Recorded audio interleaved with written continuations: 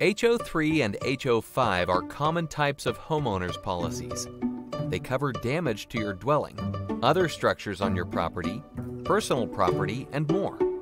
But what is the difference between an HO-3 and HO-5? The primary difference relates to open perils and named perils. So let's define each term.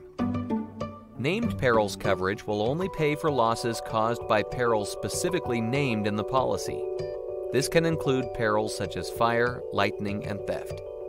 Open perils coverage will pay for any damage to the insured property unless the policy specifically excludes the cause of loss, such as mold damage or flooding. An HO-3 provides open perils coverage for your dwelling and other structures, and named perils coverage for personal property. An HO-5 policy provides open perils coverage for dwelling, other structures, and personal property.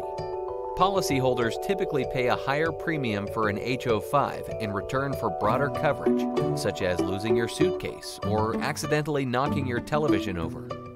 If you'd like to discuss NJM homeowners policies in more details, call us at 1-800-232-6200 and we can help you.